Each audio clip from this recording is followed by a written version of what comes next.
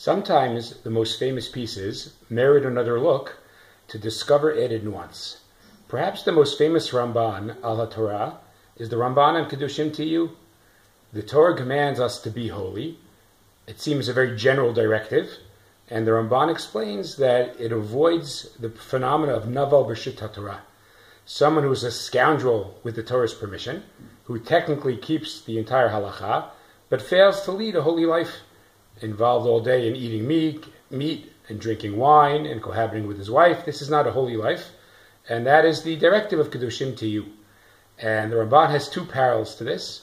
He says that the mitzvah of Shabbaton on Shabbat and Yom Tov demands that we keep a holy spirit, a Shabbat spirit, beyond the letter of the law. One could spend all day discussing business, and that would certainly not be in the spirit of Shabbat. And Vasita Yashar V'Hatov is in the interpersonal ethical sphere, that one could technically keep all the halacha, but still not be a person of benevolence and compassion. So for the Ramban, the Torah cares greatly about a spirit of the law, about values that extend beyond the technical halacha, and it's manifest three times: Kedoshim to you, Shabbaton, and Vasita Yashar V'Hatov.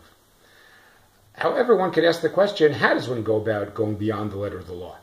Precisely because we're not getting concrete, specific details, it becomes a challenge. One could rely to some degree on human intuition, but is there guidance that could extend beyond that from the tradition? So I think if you read the Ramban on Kedoshim to you carefully, we'll see he has three models. Model one is we extrapolate from the halachic data that we already have. The Ramban seems to be negative about someone who drinks all day. So the Ramban says, a Nazir is someone who's Kadosh. I know that's a debate, but the Ramban thinks highly of the Nazir. So if the Nazir is Kadosh and he abstains or she abstains from wine, so clearly there is something holy about not being overly involved in alcohol consumption. So we could take the halachic data we have and expand beyond it. That is one model. Of course, we also have explicit statements, either in Tanakh or in Chazal. Right, Ramban cites a pasuk in Yeshayahu that is negative about nivel peh. So we learn that it's bad to use coarse language, to speak with profanity, whether or not there is a formal isur. And then there's a third category, which might be the most important. And the Ramban says, I know that alcohol consumption is negative from the stories of Noach and Lot, that they both get drunk and then negative things occur. And here we get insight into the entire idea that the Torah combines law and narrative. And of course, later manifest in Chazal, in the combination of halacha and agadah. And apparently there are certain things you can get from law and other things you have to get from narrative. They don't lend themselves to concrete and specific application. For example, one cannot imagine a hilchot kas or a hilchot gava, right? Things like anger and arrogance are not things that lend themselves to that kind of precision. And yet, of course, we need guidance.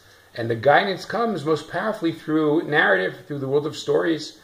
And here the Torah is combining the halacha, the concreteness of mitzvot, with the guidance we get from narrative. And now, if you would like to extend Jewish values beyond the halacha, we now in the Ramban have several models. We extrapolate from data, halachic data that we have. We look at explicit statements in our tradition. And of course, we read narrative with great sensitivity and literary care to figure out what ideals are being portrayed through these narratives. So when we all combine successfully the rigors and concreteness of halachic detail with the beauty, inspiration, and guidance of narrative.